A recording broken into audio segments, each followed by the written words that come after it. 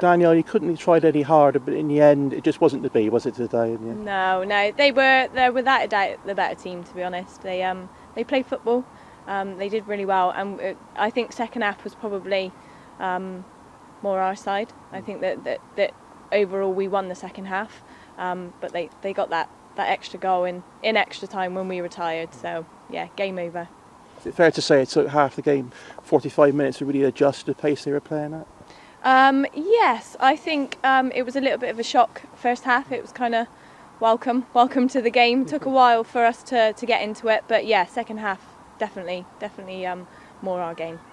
Well, they got back into it, and then great finish from Alice, took it 2-2, and Justine with that shot just clipped the top of the bar 6 inches lower, and you'd have been in the semi-finals. Yeah, definitely.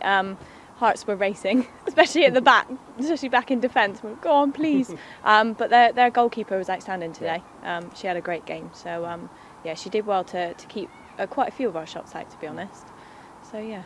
Well, I suppose the script was written that Shauna Cossins was going to score the winner. Coming back to the West Country, it was made for her, wasn't it, really? Yeah, it was. As soon as that ball is come back, you knew she was going to get a clean hit on it. Me and Jade both tried to get there as quick as possible, but it was pretty much made for her. It was on the plate, so yeah, fair play to her.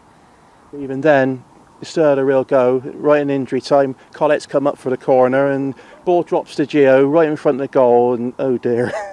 I think it was harder to miss than it was to score, to be honest. I don't know how she managed it. Colette's come running back to me and said, I don't know how it's not gone in. But yeah, we just went out there, just give it your all.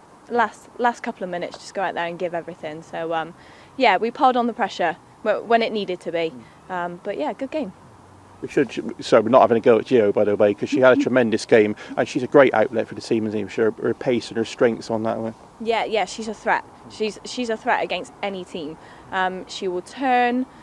She loves the ball at her feet. She doesn't like to run onto it. She'll run with the ball, and as you've seen from today, she'll cut into the box as well. So yeah, she has a great game no matter what, because she is threatening in any area. And how much are you enjoying it since you come across here from Larkhall? Yeah, I really am actually. Confidence building. Barry and Matt both have a lot of confidence in me, which is great. So yeah, and improving and really enjoying it. It's at the end of the unbeaten run. You've gone 11 games unbeaten before today, but again, a nice one to start with. Try and possibly start another unbeaten run next time. Chichester away next week, and of course memories of a few weeks ago and that great cup win there. Yeah. We're looking forward to it actually. A couple of the girls even mentioned it at the end of the day. We were in the changing room afterwards. Chichester now, heads back on, get back out there and hopefully get a win out there. I think it's possible. I think we'll be able to. And in many ways, is this even more important than the cup game was?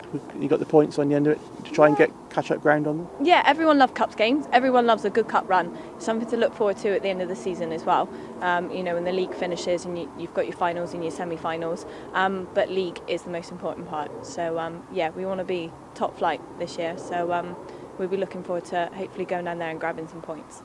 Well, we wish you the best of luck with that. Thanks for coming to talk to us, Daniel, in these freezing cold conditions here. Well played today, and what was a tremendous game to watch. A great cup tie. We wish you the very best of luck from now on. Thanks a lot, cheers.